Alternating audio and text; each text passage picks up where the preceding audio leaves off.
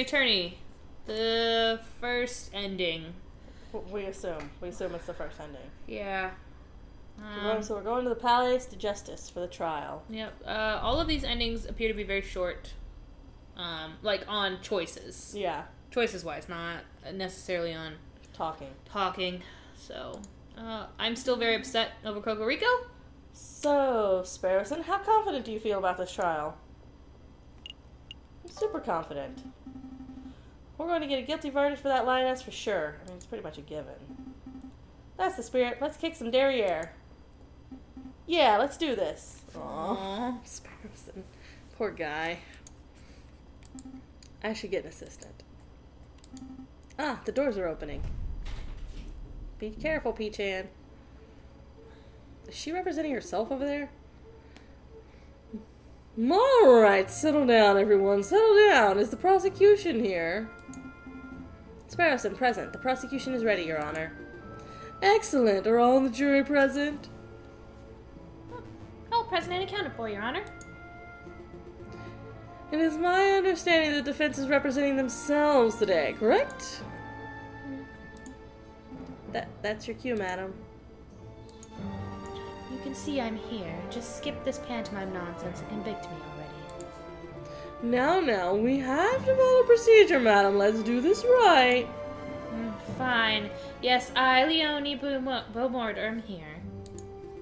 Very good. Now, defendant, you are being accused of 3 crimes. First, you were charged with the murder of Severin Cocorico, the well-respected and benevolent prosecutor who worked for this very court. A benevolent prosecutor? What a joke of a phrase. Silence, if you please. Second, you were charged with conspiring to incite a rebellion. And we shall have a rebellion. I said silence. Order, order. Your third charge is the murder of Dame Cataline de Meow. Sure, why not? Your Honor, I have no doubt the defendant is guilty of her first and second charges. In fact, I myself bore witness to the murder of Severin Cocorico. I could even deliver testimony of the events. That won't be necessary. I confess. Silence from the defense, please. Continue, prosecutor. As I was saying, those 2 charges aren't to be contended. In my mind, they're as clear as day. But I would like to address the third charge in this trial session. The bombing of Chateau Criniere, the murder of Dame Cataline. I plead guilty. Not just to the murder of Dame whoever, but all 3 charges. Plead whatever you like, madam. I don't believe that you played any part in the attack. You were in jail at the time of the incident. You couldn't possibly have had the means to issue an order to a lackey. To help me uncover the truth, I call Investigative Officer Inspector Volontaire to the witness stand. Inspector Volontaire, please approach the stand and recite the oath. Just what are you playing at, Monsieur Sparrowson? What am I playing at? This was intended to be a straightforward trial. Why are you dragging this out with needless pedantry? Any of them. I'm securing justice. Is that what you call this nonsense? Justice? Fine. You're wasting everyone's time, if you ask me. Whatever, let's get this over with. I, Inspector Juste Valerity, swear to speak without hatred and without fear, to tell the whole truth and nothing but the truth. Excellent. On to the questioning. Now, Inspector, why do you believe that Madame Beaumont is behind the bombing of Chateau Criniere? Is that not obvious? Because she has a crystal clear motive. The Madame wants a rebellion by killing a prominent bourgeois figure in a dramatic manner. She stirs up tension between the classes. A motive? That's all you're going by? Obviously not. I have evidence, too. You have evidence that Madame Beaumont was behind the bombing. Real evidence. You didn't tell me about this before the trial. I didn't think it would be necessary to tell you. How was I to know that you would drag this out? Enough bickering, you two. Inspector, present your evidence. Very well, Your Honor. This is a poster that was found at the crime scene. It was crudely fastened to a pillar and found around 50 meters from where the explosion occurred. You will all burn... Oh, sorry, that's you. You will all burn for your sins. That message is no doubt intended as a declaration of violence, a warning of what's to come. As you can see, the poster was damaged by the explosion and the ensuing fire. The signatures at the bottom are nearly unreadable. Despite this, it is the evidence that 2 names fit the space perfectly. Those names are Fontaine and Pierrot. Fontaine and Piero, the two bar dwellers? I mean, I knew they were rebels because I saw them in the catacombs with my own eyes, but do you really think they did this? Of course, no other names fit the gap. And it's far too much of a coincidence to be anybody else. It's true. I can't think of any other names that cleanly fill in the gaps. Maybe Viridian killer. That's what I was thinking. The inspector's evidence appears to be pretty convincing, prosecutor. Are you done with your direct examination? No, Your Honor, I'm not. There's no way that the poster was written by Fontaine and Piero. I intend to prove it. You're welcome to try. Make it snappy, Monsieur Sparrowson. I'm going to cross-examine him. Okay. Examine Fontaine and Piero. Inspector, you say Fontaine and Piero made this poster. There are other possibilities, I guess. There are other possibilities. Maybe Piero and Fontaine had no part in this attack. They are fugitive rebels associated with Madame Beaumont, and their names fit the burned signature. But it's within the realm of possibility that another person was involved, right? You have someone in mind, prosecutor. You're just picking out a theory. Someone in mind. I do have someone in mind. Actually, I have even more than that. I have evidence that another person was involved with Chateau Criniere attack. Just pick either the poster or the picture. I guess the poster makes more sense, but it says either way. The note? Yeah, the note. Because it looks like the bottom part of the paper. Inspector Volerty, I found this note in the gardens of Chateau Criniere. A note, you say? Let's have a look. Sparrowson, believe in yourself. What is this sentimental rubbish? Some sort of self-help pamphlet? Ignore the contents of the note for a moment, Inspector. Focus on the shape of the paper. The shape, well, it appears to be torn corner of paper, probably ripped from a larger sheet. Wait, this tear. It looks familiar. You see it too. The torn edge of the note matches the corner of the poster. What conclusion can we draw from this?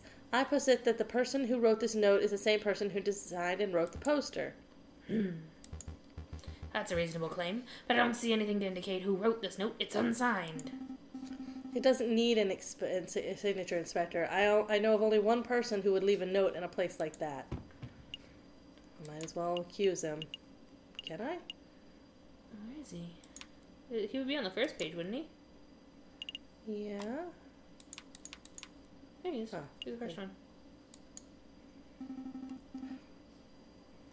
I don't want to throw anyone under the horse carriage, especially this person. But, well, in my opinion, the only person that fits is... Mon Dieu, what was that?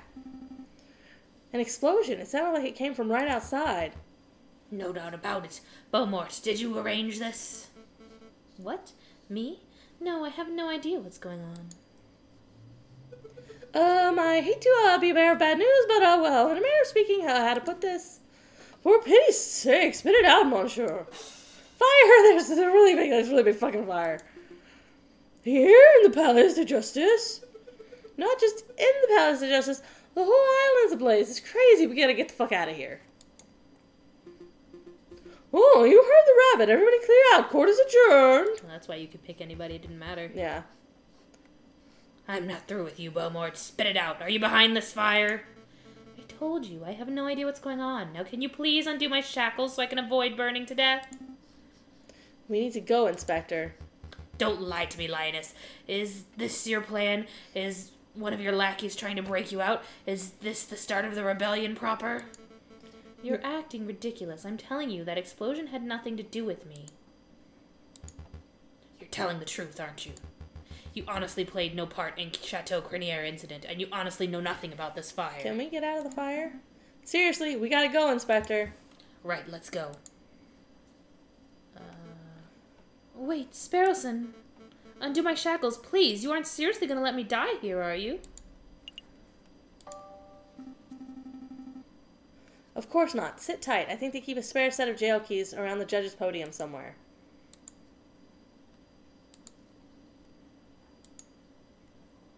Okay. I swear it's somewhere around here. Sparrowson, for what it's worth, I'm sorry for killing that prosecutor, Cocorico. I'd be lying if I said that killing that bird didn't bring me relief. It did. It took a weight off my heart that had been there for years. But I'm starting to think that what I did was... Well, it wasn't justice. I don't think it was, at least. No, it was revenge. Yeah.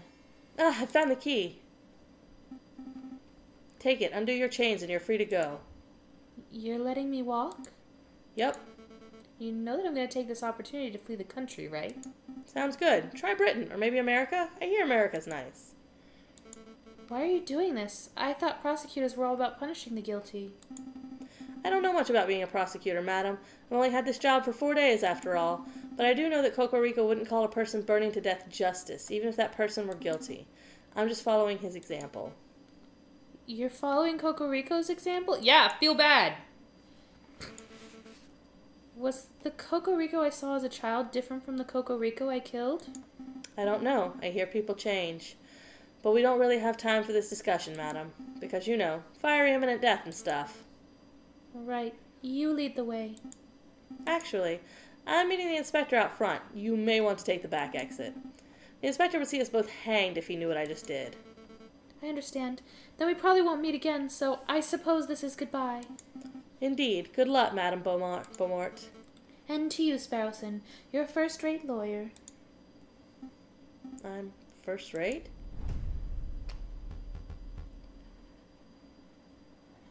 Good. You made it out safely. Any problems? Nope. No problems at all. Excellent. Looks like the rabbit was right. Buildings are on fire from riverside to riverside. We need to get off the island right away. Hold on, Inspector. There's something important I need to tell you. Save it. Our safety takes priority. The fastest way out of here would be via Rue d'Arcole by Notre Dame. Let's not dawdle, Monsieur Sparrowson. On the streets of the Ile de la Cité, panicked people of all ages and classes scurry away from the engulfing flame. Smoke billows out of the burning buildings, enveloping the sky in a dark cloud. This place is in utter chaos. Inspector, slow down. I need to tell you this. It can wait. It really can't. Listen, back at the catacombs, Falcon told me something. I thought he was just saying stupid things because he was angry and stressed. But then, with the Chateau Criniere incident, and now this, well, I think he may have been telling the truth, and... Cut the preamble and spit it out. Falcon told me that he was the Viridian killer. He didn't tell you that, but yes, well, he kind of did. Yeah.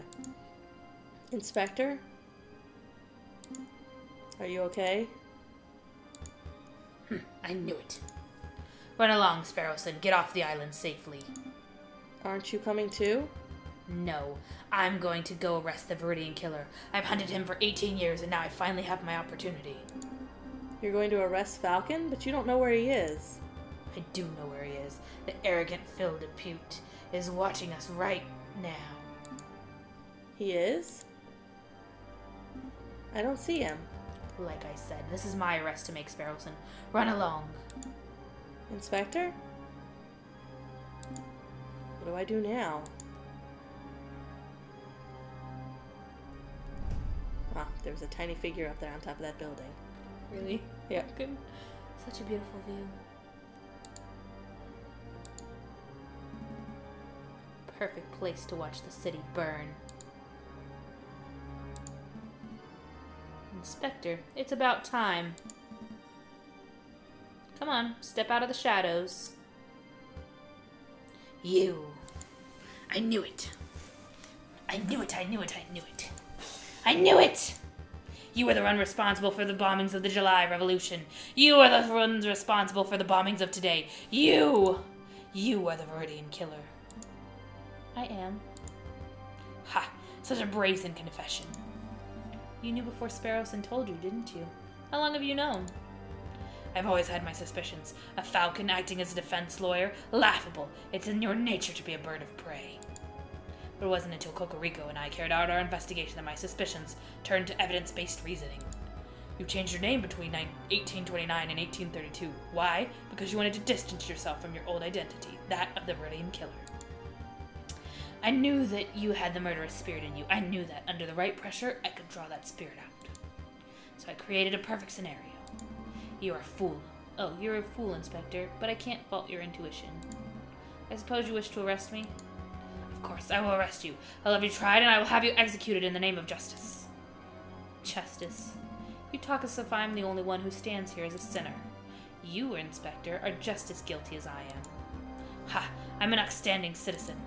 You were the one responsible for Severin Cocorico's death. You were the one who ordered for him to undertake a mission that he had no chance of completing. You knew from the moment that you sent him to confront the rebels that he would be killed like a street dog. And for what? To anger me? To make me lash out? Well, congratulations, you succeeded. Here I stand as the Viridian killer. Cocorico is dead and Paris is ablaze. Dozens have died so that you can fulfill your lust for punishing criminals. I have broken no law. I have done no wrong. You think the law defines right and wrong? That's a disgusting level of naivete. Regardless of what's written in the law books, we're both sinners. The worst kind, Inspector. We both deserve justice. So let us be judged by the way of the Ancien regime. Let us settle this through the oldest form of trial known to man. The oldest form of trial? You wish to duel? Indeed. I'm sure that you brought a pistol? I brought one of my own. This is a farce. I'm not going to duel you. I'm not going to give you a choice. On the count of 5, I'm going to turn and shoot. You can participate, or you can be killed. You really are the monster I expected you to be, Viridian killer. Count. 1. You can do either, it says. 2. I want to at least be 3. mildly noble. 4. 5. Turn and shoot.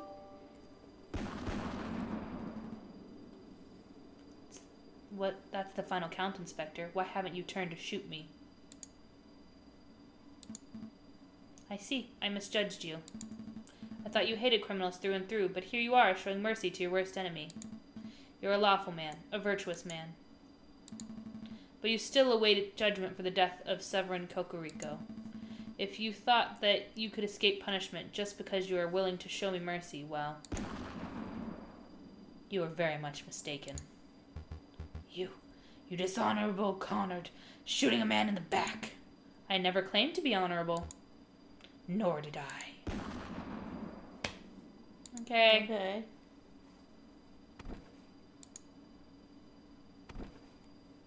So they both got shot.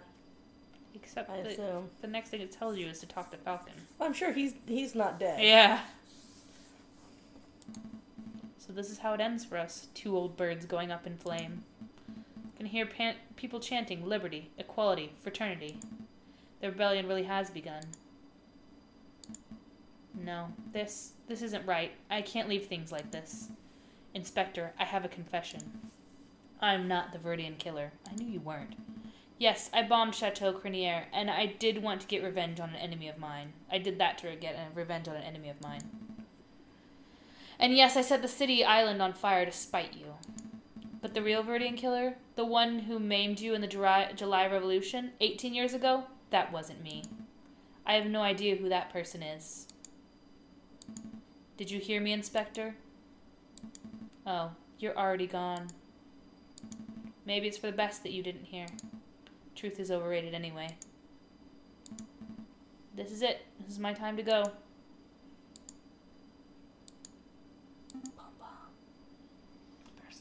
It's probably Sparrowson, yeah. Not on my watch. Come on, get on your feet. Fuck you. Sparrowson?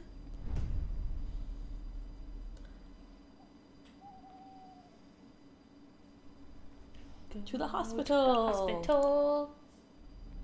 Hey, I bet we're gonna use that invention. Yeah, maybe. Yeah. How is he, Doctor? Physically, Falcon's are pretty minor. It's just some minor burns and a superficial gunshot wound. But mentally, I think you will need a little time. I see. Don't fret, this hospital is the best mental health care in all of Europe. We'll do everything we can to put him right. Thank you, Doctor. Can I speak to him?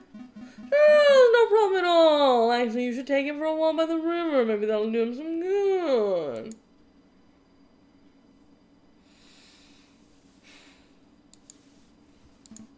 Hi, Sparrowson. Hi, Falcon. Feeling okay? Yeah. Don't worry, I haven't gone loopy. That's a relief. Come on, let's take a walk. Let's make a move. So, looks like the rebel uprising was successful. The Prime Minister fled. The king was booted out of the country. Poor king. France has a new and scary future ahead of it, doesn't it? Yeah, I suppose so. I hear Judge Maxine granted you a full legal license. Yeah, I'm a real attorney now. Congratulations are in order. You must be proud. I am. Have you decided what kind of law you're going to specialize in? It says anything. I'm going to be a defense attorney, like you, I suppose. A defense attorney, huh? It suits you. You think so? Yeah, you're good at playing the hero. True. I think we've made enough small talk, Falcon.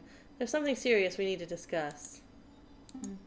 The bombings. Only Inspector Valerti and I knew that you were behind the attacks on Chateau Criniere and the courthouse. Only he and I knew that you were the Viridian killer. So with him gone, it's just me. I see. Do you plan on turning me in? No. No. Why not? It's difficult to say. I'm still trying to get a handle on this justice malarkey. Right now, I don't know what's right or wrong. Are you a murderer? Should you be in prison? I don't know. This whole thing is a mess. I find myself asking, what would Cocorico do? Probably give a stupid Voltaire quip. I guess. I'm gonna cry. Listen, Sparrowson, I want to thank you for not turning me in, but I think I'm gonna stay at the hospital for a little while.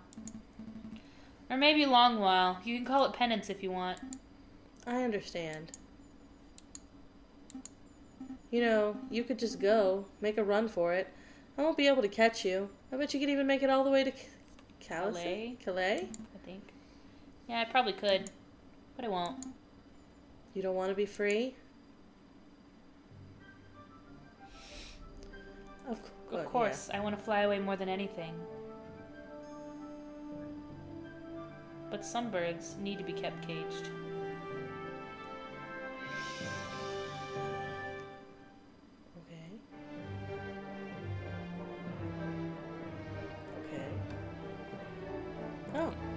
Ending credits. Yeah.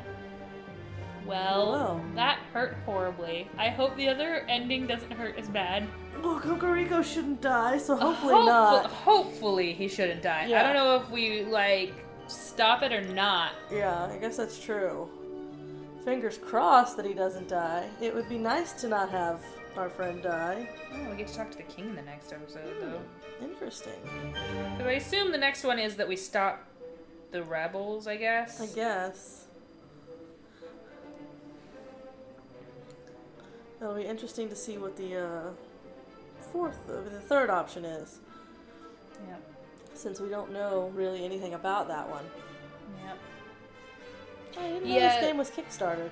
The 4C, the third option, there's no real guide on it. Probably because the option is that we do something but we fail the trial. Yeah. You've reached the end of Route A, Liberté. So I don't know if there's a good ending for this. I think it's just...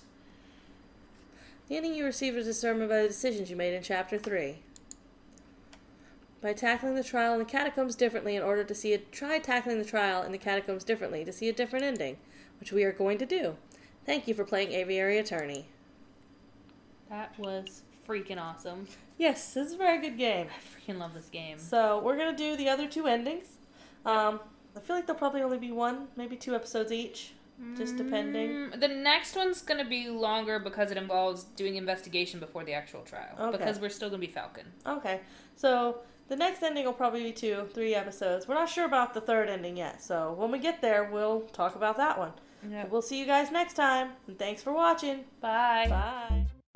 Hey everybody, this is J2A. We just want to say thanks for watching our video. We appreciate any and all support we get from viewers, new and returning. If you enjoyed this video, please feel free to like, comment, and subscribe to our channel.